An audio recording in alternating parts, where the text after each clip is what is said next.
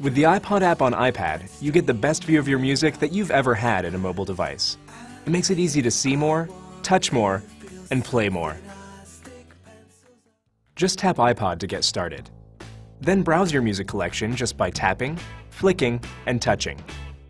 You can sort your music in a variety of ways: by songs, by artists, by albums, by genres, or by composers. Because the iPad display is so large, it's a great way to look at all your music. It's easy to find exactly what you want to hear fast. Just flick through your library, then tap an album for the list of songs, and touch one to play it. Cover art looks great on the big, beautiful iPad display. Just tap for playback and volume controls.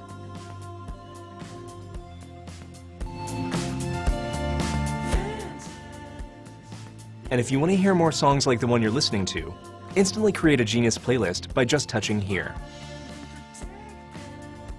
Or create a Genius mix to hear a great mix of songs from your library in the same genre. Another great thing about the iPod app is that it can play in the background while you're doing other things on iPad. So you can type a note, check your email, or surf the web, all without missing a beat. You have lots of different ways to listen to iPad. Use the built-in speaker, plug in a set of headphones or use Bluetooth wireless headphones, or connect iPad to your home stereo system and play your music throughout the house.